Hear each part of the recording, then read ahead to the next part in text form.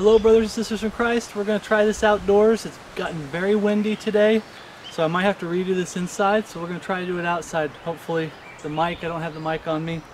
So we're going to give it a try. What I want to do is do a video. I'm just going to go over just a few verses that are most oftentimes misquoted or misused, and this is not tons of them. I wanted to leave it open-ended because brothers and sisters in Christ, I'm not always going to be here. Okay, as far as God could take me home today, tomorrow, who knows? God can take anybody in ministry home. God can take us home.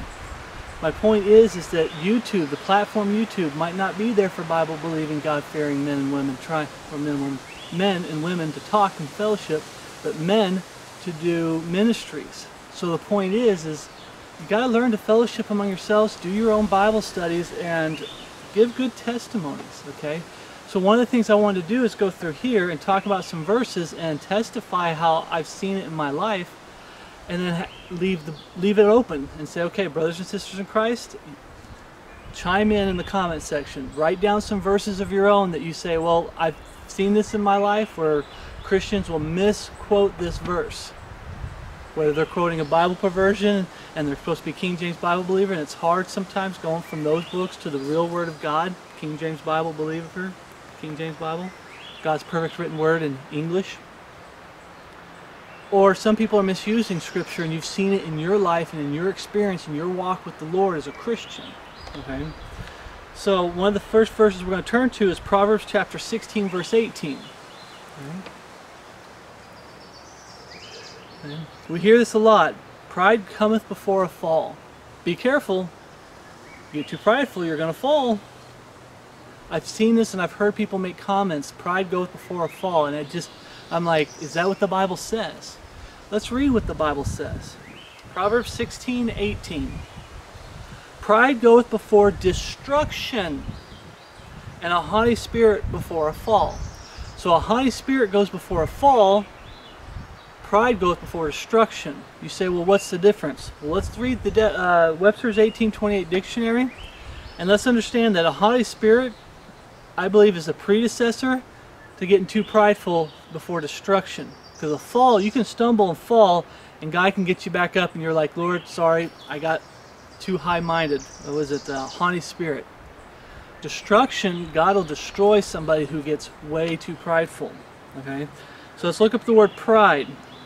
Inordinate self-esteem, an unreasonable conceit of one's own superiority in talents, beauty, wealth, accomplishments, rank, or elevation in office, which manifests itself in lofty airs, distant, reserved, and often in contempt of others.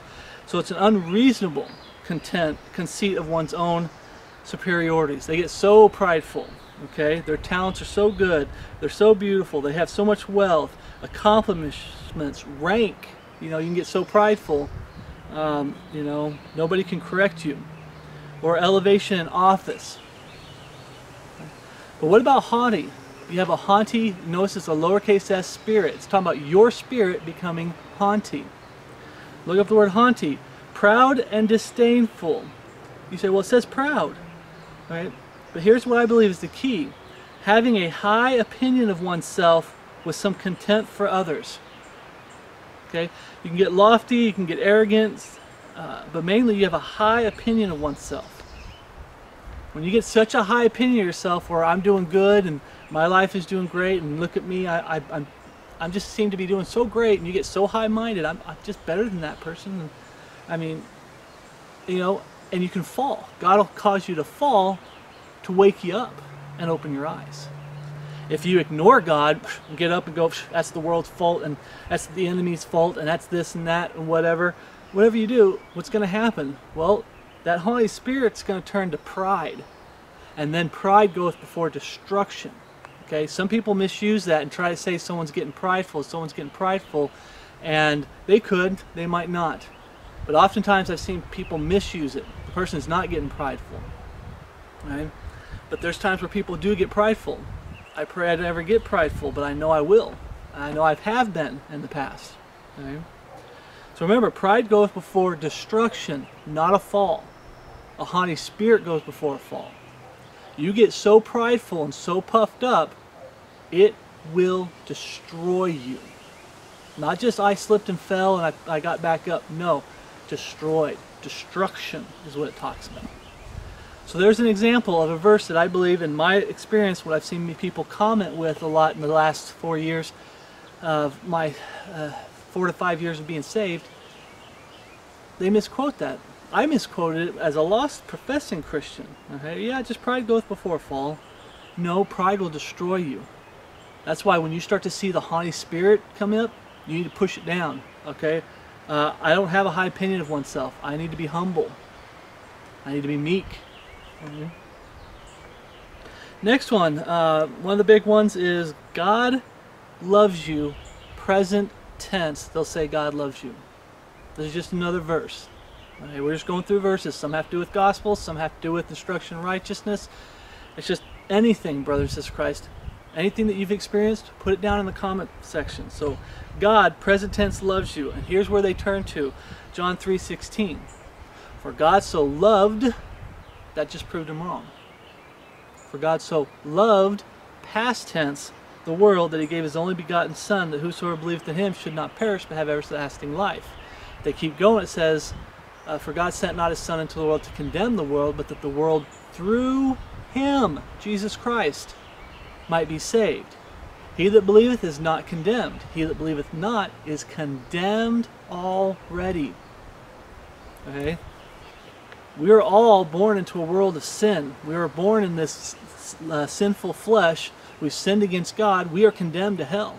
That's the law of sin. I don't want to go into a big study, but there's the law of sin and death, and there's the law of sin. The law of sin means that this is a body of flesh.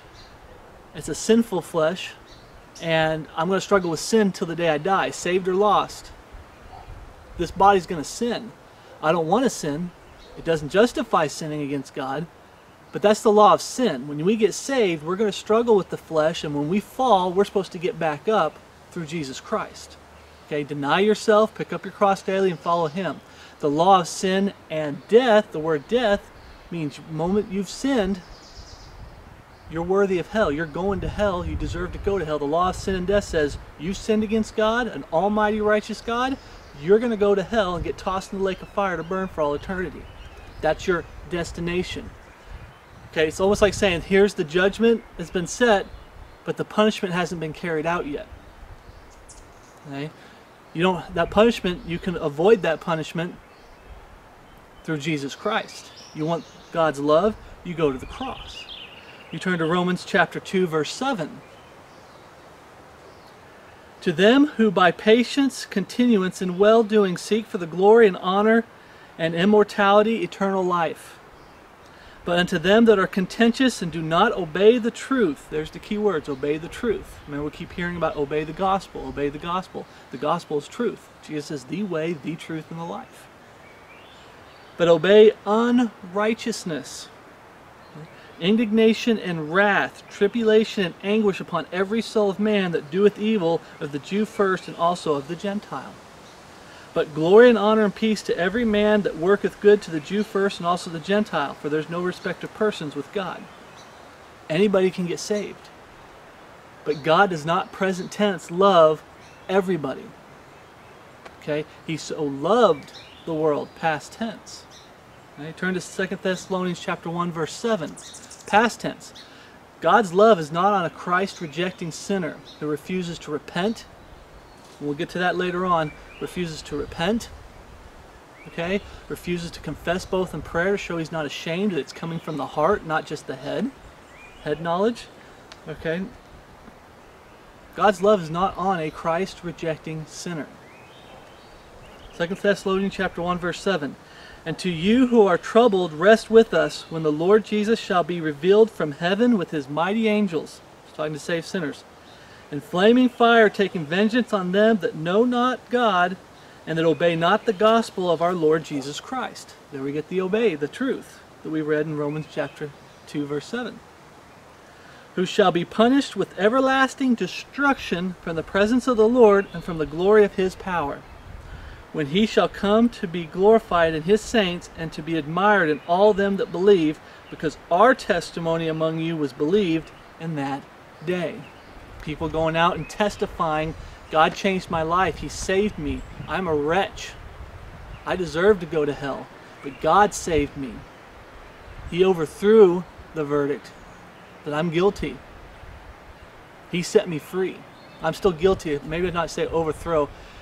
Basically, he took on the punishment for me. But he's the one that set me free. If it wasn't for him, I'd be going to hell, and I deserve to go to hell. Right? And those who reject him, look what happened to him. That's not love. Okay? God does not present tense love the whole world. So this is one of those I'd say misquoted, but more than anything probably misused, because you'll see this a lot with people, brothers and sisters in Christ, professing Christians. I made this mistake as a newly saved Christian. I might slip up and make the mistake in the future, but you'll say something and then you'll read a verse that goes against what you said. See, God loves you, and then they quote a verse that said loved, past tense, not present tense. And they don't tell them about God's wrath and God's judgment that's upon them. Okay? That's another verse I see people mess up. Next verse is Matthew chapter 7, verse 1. Throwing out some of the big ones. Judge not lest ye be judged. I'm not doing a big study on this. I'm just throwing out some verses saying, hey, these are ones I've heard people mess up. I had a family member growing up that would always say that, judge not lest ye be judged. Okay? I've heard it in my lost life as a professing Christian, you know. So Matthew chapter 7, verse 1, what does the Word of God all actually say? It says, judge not that ye be not judged. Okay? Now right there, if you stopped right there, it would seem like they're saying that you're not supposed to judge and you won't be judged by other people. Well, we got to keep reading. It says, judge not that ye be not judged. But what judgment is it talking about there? You got to keep reading. Matthew chapter 7, verse 2. For with what judgment ye judge, ye shall be judged. In other words, if you judge wrong, you're going to be judged. And with what measure ye meet, it shall be measured to you again. And why holdest thou the mote that is in thy brother's eye, but consider not the beam that is in thine own eye? In other words, it's talking about hypocrisy. I'm telling people that you shouldn't be playing video games. It's sinful and wicked. And then I turn around and I justify video games. Someone catches me playing video games and I justify it. Or I'm playing video games and have no problem with video games, but then I turn around and tell other people, you're not supposed to be playing video games. That's hypocritical judgment. That's the part there where it says, judge not. Okay? Verse 4, or how wilt thou say to thy brother, let me pull out the mote out of thine eye, and behold, a beam is in thy own eye? Thou hypocrite. It's talking about being a hypocrite, hypocritical judgment. First, cast out the beam of thy own eye. Get your heart right with the Lord. Get that out of your life. Start living right. Then shalt thou see clearly to cast the mote out of thy brother's eye. Notice it says thou shalt see clearly to cast out the mote of thy brother's eye. In other words, it's saying you are to. Get it out of your life. Get your heart right with the Lord. Then you can help that brother or sister in Christ. If you've got that problem, you're not going to be able to help somebody. You're going to be a hypocrite. Right? Don't be a hypocrite. So that's another verse that people misuse. They misquote it. Judge not lest ye be judged. Just another verse thrown out there. Next one is how many of you guys have seen the t-shirts? To fear God is to know God. I had one of those t-shirts, believe it or not. The fear of the Lord. Fear God, know God. You know. They try to equivalate that fearing God just means you know Him. That's all. You know, you read this Bible and you know God. That's all it means. But is that what the Bible says? Proverbs 9:10. Turn to Proverbs chapter 9, verse 10. The fear of the Lord is the beginning of wisdom. Okay, wisdom is not something that you can learn as far as study. Head knowledge. Wisdom is like life application. You learn something from experience. The fear of the Lord is the beginning of wisdom. In your life, as you fear the Lord as a saved, Bible-believing, God-fearing man or woman, you're going to learn some experiences, good and bad. And the bad I mean by me making the mistake, and that fear of the Lord comes in. I should have feared you, Lord. this wouldn't have happened if I'd have feared you. Okay. Here's the last half. This is where they get mixed up. And it says, and the knowledge of the holy is understanding. So they'll cut that up and say the fear of the Lord is to know God. The knowledge of the holy is understanding, knowing God. That's not what it says. Okay, it's talking about actual fear. I should fear God when I get tempted, fall into temptation, choosing to sin. When I fall into temptation, I should have the fear of God in me to say, I don't want to do that. God could punish me. And He will. If the Bible talks about chastisement, I don't want to do that. God will punish me. If I do that and fall into it, bad things are going to happen to me. I fear the Lord. It's talking about actual fear. Turn to Psalms 111:10. Oh no, I'm sorry. Yeah, 111:10. Sorry about that. Psalms 111:10. The fear of the Lord is the beginning of wisdom. There we see it again. A good understanding have all they that do His commandments. His praise endureth forever. A good understanding have all they that do His commandments. It's not about just knowledge, head knowledge. It's taking that knowledge and applying it in your life and obeying God's commandments. If you fear God, He's going to say, do this. Kind of like a parent telling a child, you will do this. That child is supposed to have fear of disobeying that parent. They say, don't do this. There should be fear there. Fear of reprisal, fear of punishment, fear of letting them down. Yeah. Evidence that you understand God are doing His commandments. There's the example we read there. John 14:23. You don't have to turn here, but I always quote this to people. People always talk about love. I love the Lord. Love is a feeling that I have deep. It's a burning in the bosom, and it's a feeling. Well, no. John 14:23 says that Jesus answered and said unto him, if a man love me, he will keep my words. And my Father will love him, and we will come unto him and make our abode with him. If they're making their abode with him, wouldn't they reveal a little bit of who they are? Knowledge? Like learning who Jesus is? Who God is? Yeah. But true love for Jesus Christ is what? Keeping His word. It's an action. Fearing the Lord is going to motivate you to keep His word and keep His commandments. And I'm going to go ahead because here's another one where people say, well, see, we got you now. Proverbs 1:7. Go ahead and turn to Proverbs 1:7. Talks about the fear of the Lord is the beginning of knowledge. See, to fear God is to know God. Keep reading. But fools despise what? Wisdom and instruction. It goes back to wisdom. The fear of the Lord is the beginning of wisdom. The knowledge it's talking about there is not head knowledge, it's talking about wisdom. You learn in your walk with the Lord, and you make mistakes, and you fall flat on your face, and you learn to fear God. So when God's word says, don't do that, you don't do that. I've made the mistake of saying, well, you know what, Lord, maybe I can, or I got it, and I fall flat on my face. And I've learned to fear God. I've seen chastisement in my life. I've seen bad things happen to my life because of my sin and mistakes that I've made as a Christian. Okay? There's supposed to be fear there. But the biggest push is they're trying to take the fear away and saying it's just knowing God. Just knowing God. There's no wisdom, in fearing, like actually being afraid. Because they also go to the verse of, we're not given a spirit of fear, but of peace. That's talking about the world. God's given us a spirit of peace when it comes to the world.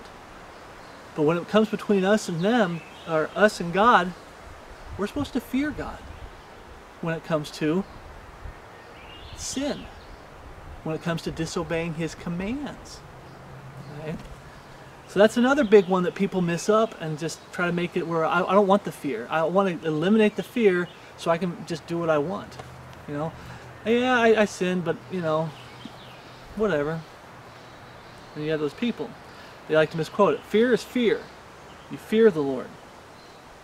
Okay. The next one. The love of money is the root of all evil. But what do people usually say? I wrote that down wrong. They say that money is the root of all evil. How many of you heard people say that? I've heard it said when I was a false convert a lot. Money is the root of all evil. You can't be rich as a Christian. And I honestly, in these last days, how corrupt everything is, I agree. In these last days, I can't see a millionaire, billionaire Christian. They'd had to have compromised. I understand that. Because in order to get that money, we're going to get into the verse. Turn to 1 Timothy 6:10. Because in order to get that money, what did you have to do? For the love of money is the root of all evil, which while some have coveted after, they've erred from the faith and pierced themselves through with many sorrows. It's that love. But they loved that money so much, what did they have to do? They had to compromise. In these last days, to be a millionaire, billionaire, you have to compromise. If you're not compromising, you're not going to be a very wealthy person. But on the other side, it doesn't mean you have to be poor, dirt poor. You know, living off the streets, this is the only shirt I got. Doesn't mean that, okay? You can have some money, okay? You can own some land, you can own things. It's saying the love of that money. When you love that money, what happens? That money becomes a what? False god. Turn to Luke chapter 16, verse 13. No servant can serve two masters, for he either hate the one and love the other, or else he will hold to the one and despise the other. You cannot serve God and mammon, the love of money. So when people come around, it's that one word. If you take out that one word, love, it destroys the whole thing. I can't have money? No, you can. You're just not supposed to love money. You give God thanks, give Him glory for everything that you have. It's a blessing from God. You don't deserve it. I don't deserve it. Okay? So that's another one. Here's one I've been I think maybe I've misled people, and God kind of struck it hard on my heart. So as we read this, I'm going to use me as the example. I always keep telling people that you want to clean up your life, make sure you're reading your Bible every morning, reading your Bible every evening, and then of course I talk about prayer, and I talk about, which is good, and I talk about singing old hymns, which is really good. But I don't really hammer the most important part. So I hope maybe I'm behind my fault behind all this. So turn to Psalms 119:9. Right? What does the Bible say? How do you get sin out of your life? How do you clean up your life? Right? Is it just reading the Bible? That's all you do is read the Bible and your life will get cleaned up. Psalms 119:9. Wherewithal shall a young man cleanse his way? By taking heed thereto according to thy word. What does that word heed mean? It means you're obeying. You're not just reading this book, you're obeying it. God says, abstain from all appearance of evil. You abstain from all appearance of evil. If it talks about your imagination, vain imagination, all imagination is vain. Okay?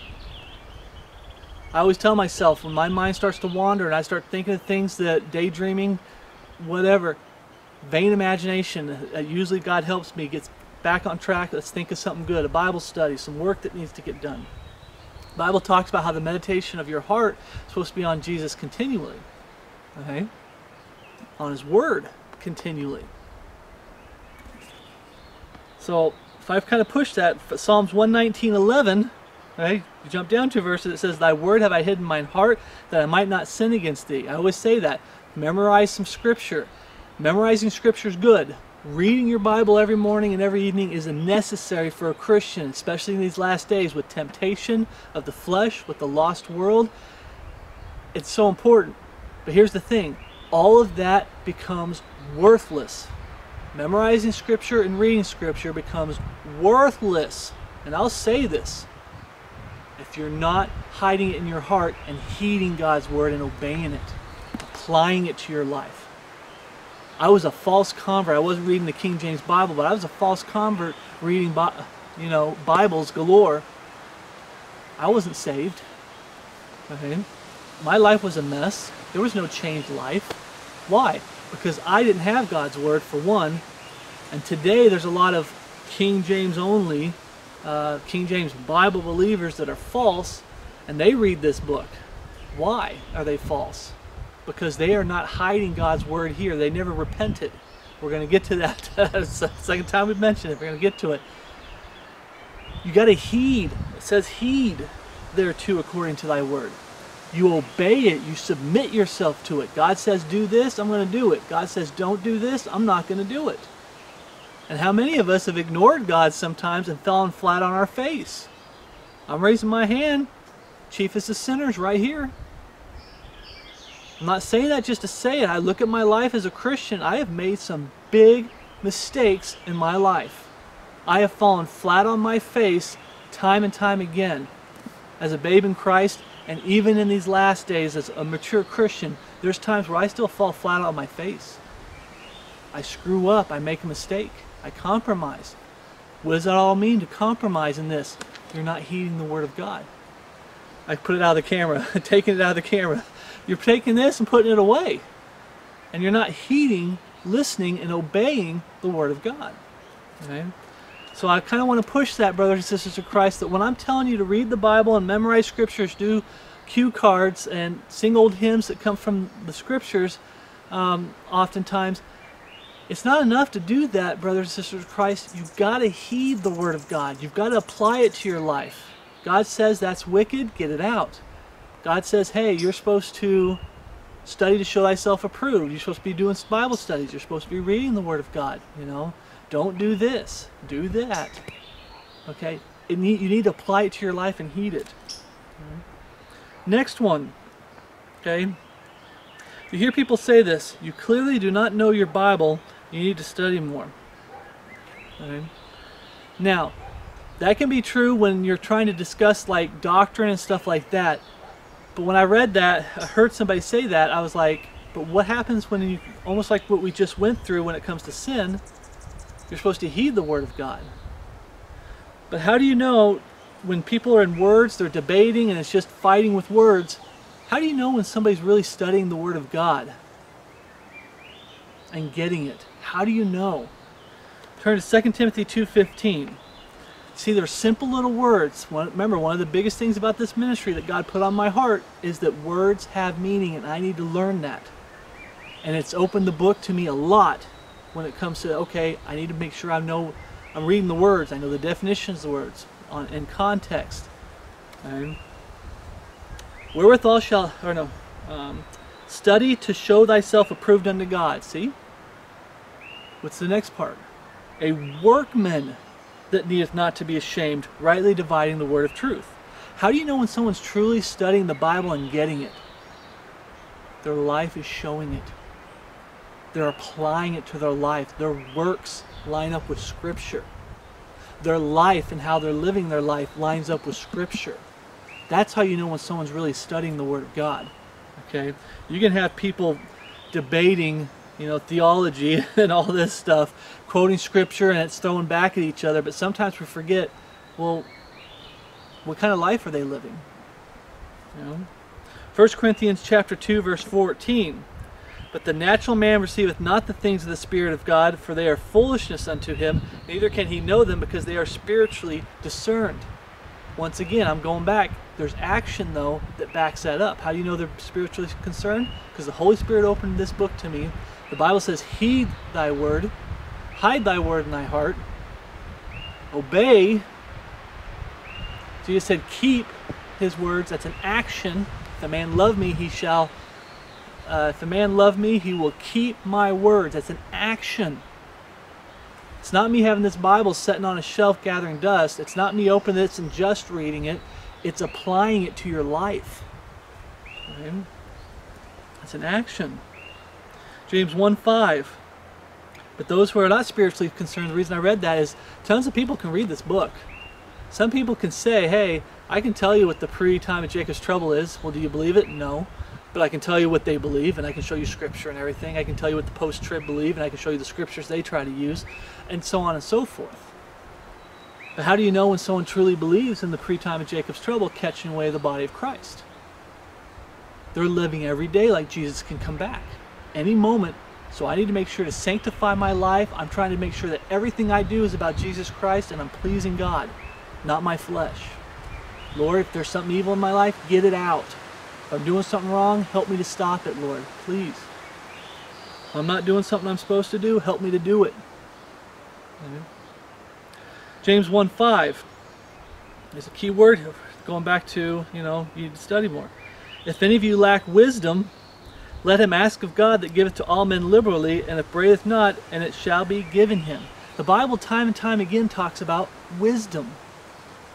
People always talk about intellect, knowing these notes that I made, I can study them and do a test and try to pass the test. See, I passed the test. That's intellect, that's head knowledge. That's not wisdom. You want wisdom?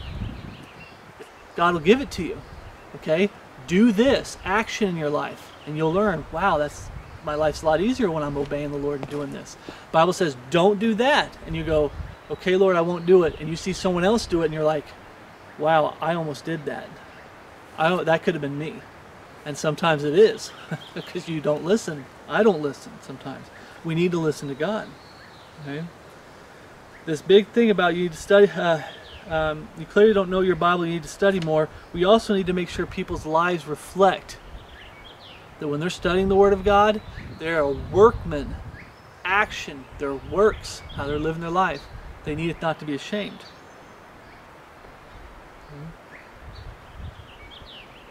Now the number thing, 2 Timothy 4:3, for the time will come when they will not endure sound doctrine, but after their own lusts.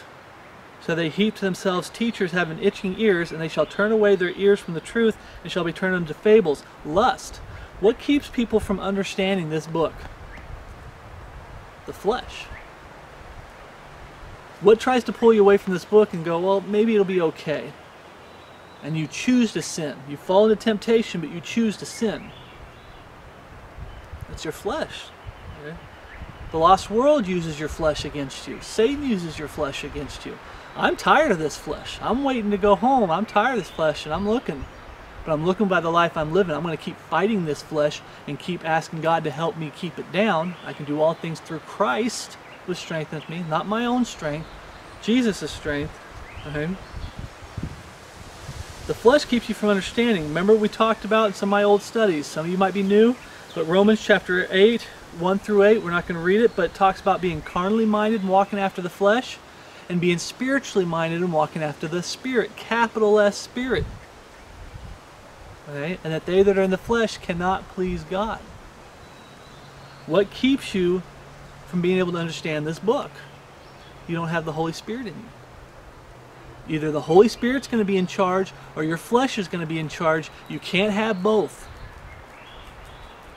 So when you hear people say it's clearly you don't know your Bible, you need to study more, there's times where, yeah, I need to look into things and not be quick to jump on something.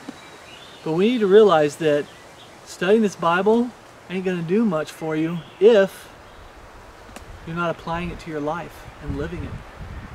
Right? You believe in a pre-time of Jacob's trouble? Look at my life. Look what God has done in me. He's changed my life. He's cleaned up my life. I'm living for Him. Everything is about Him now. He could come back any moment. I want to stand before Him and have Him say, well done, thou good and faithful servant. Not look at me just shaking His head. Man, you just wasted your life as a Christian.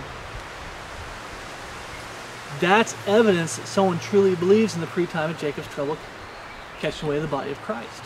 Someone can claim they believe in it, but does their actions show they do? They need to line up. That's the whole point. Okay? Last one, and then, like I said, I'm going to open the floor to brothers and sisters in Christ making comments in the comment section. Okay? I am saved by faith alone. How many of us have heard this? I am saved by faith alone. What they're saying, without actually saying it, is, I saved myself with my faith. How many of us heard this? I'm saved by faith alone. And here's the thing. They'll turn around and quote a verse that disproves what they're saying. I'm saved by faith alone. Okay, let's read this. Ephesians chapter 2, verse 8. Let's turn to Ephesians chapter 2, verse 8, because this is what they'll turn to. For by grace are ye saved. Okay, stop there for a second. For by grace are ye saved. So it's God's grace that saves us? Oh yeah. But let's keep reading. How do we find that grace? Through faith. They take that and switch around. We're saved by faith. And then when you say faith alone, you just take God's grace out completely, not through God's grace. It's just, I'm saved by faith. I'm saved by my faith. It doesn't. It says, for by grace are you saved through faith, and that not of yourselves is a gift of God. Not of yourselves. They turn faith into works. Not of yourselves is a gift of God, not of works, lest any man should boast. There's nothing you can do to save yourself. God's the one that does the saving.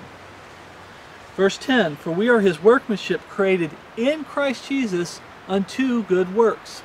You get saved, good works are going to follow. But it puts something in here because someone tried to correct me with it, but it didn't change anything. Last part says, which God hath foreordained that we should walk in them. They jump on the word should. Absolutely. Do I walk perfectly all the time with the Lord? Do you, brothers and sisters in Christ? You never sin anymore? You never make a mistake? Yes, we do. But this still says there's going to be a change in our life. We are created in Christ Jesus unto good works. It's guaranteed. It's going to lead to good works. There will be a change in our life. There will still be some times we fail the Lord. But we read there, okay, it's grace that saves. It's God's grace. I always throw this in there. 2 Corinthians chapter 7, verse 9. Now I rejoice, not that you were made sorry, but that you sorrowed to repentance. For ye were made sorry after a godly manner, that ye might receive damage by us in nothing. For godly sorrow worketh repentance to salvation. Repentance leads you to salvation. Not to be repented of, but the sorrows of the world worketh death. This is the number one reason so many people, we have so many false converts that are going to hell. Right here. Godly sorrow worketh repentance to salvation. You got to come to God broken, having sorrow for your personal sins against him. Not we're all sinners. I have this body of flesh. I have no choice. I'm a sinner. You're a sinner. We're all sinners. Your personal sins against God, you have to have sorrow for it. Lord, I wish I never had sinned against you, Lord. I'm so sorry for sinning against you. I know what the cost of that sin is, and I deserve to go there, hell, and then tossed in the lake of fire to burn for all eternity. I deserve to go there, Lord. I'm so sorry for sinning against you. Now, here's the thing. Does that save you? No. But what does that do? That leads to God's grace. That's why it says to salvation. And people have worldly sorrow. They're sorry for the consequences. They're too sorrowful. They don't want to give this sin up. They don't want to give the world up. They don't want to give their flesh up. And we come across so many of them that claim to be Christians, and they have worldly sorrow. That's all they have. They don't have godly sorrow. Right? I was that person most of my life, starting at, I'd say, age 14, all the way up until I got saved 5 years ago. I'm 41 now. I'm kind of getting old over the hill.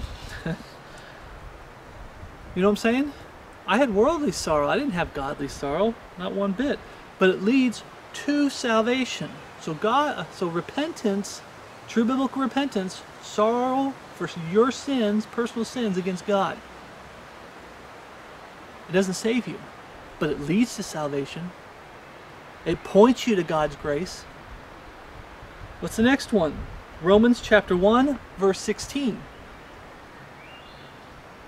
It says, for I am not ashamed of the gospel of Christ, for it is the power of God unto salvation to everyone that believeth, to the Jew first, and also to the Greek. For it is the power of God unto salvation. The gospel, people always say repentance isn't the gospel. Repentance leads to salvation, God's grace. Repentance leads to the gospel. What's the gospel? The belief in the finished work of Jesus Christ on the cross, death, burial, and resurrection. He died for your sins.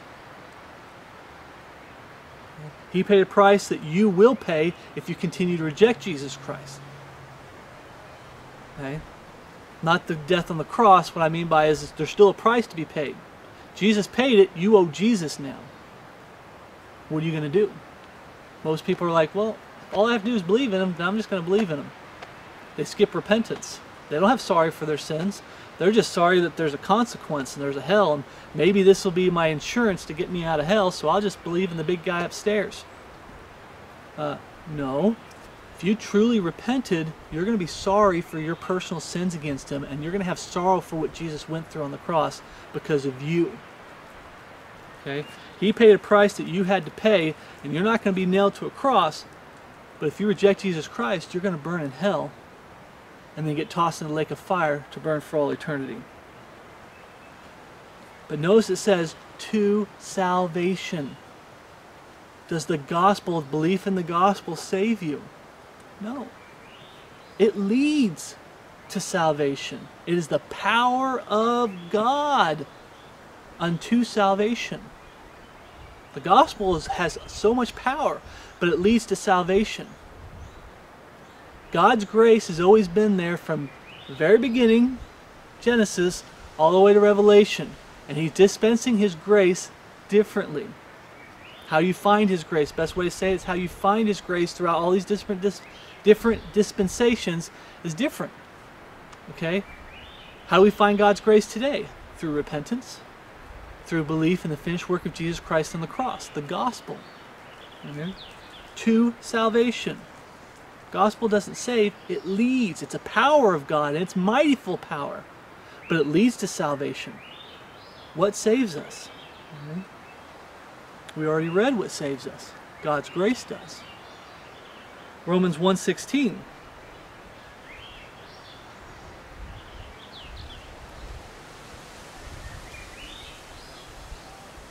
We already read that one, I'm sorry. Romans 10:8.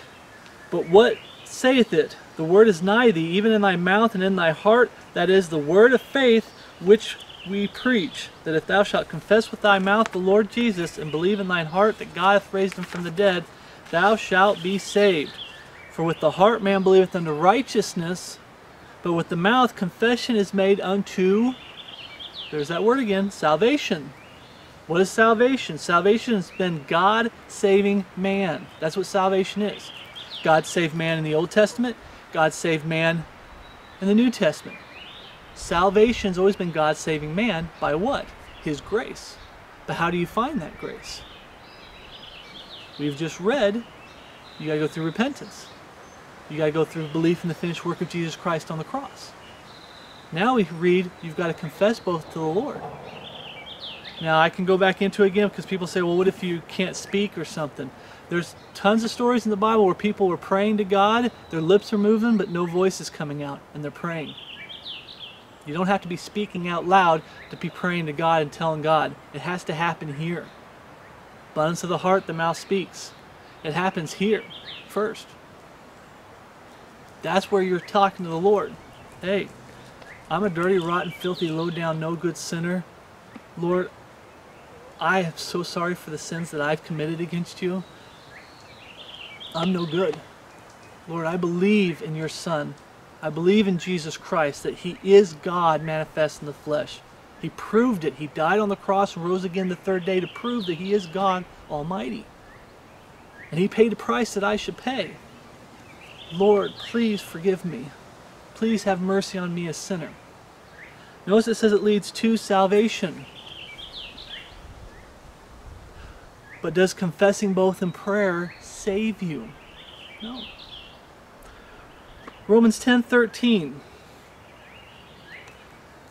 For whosoever shall call upon the name of the Lord shall be saved.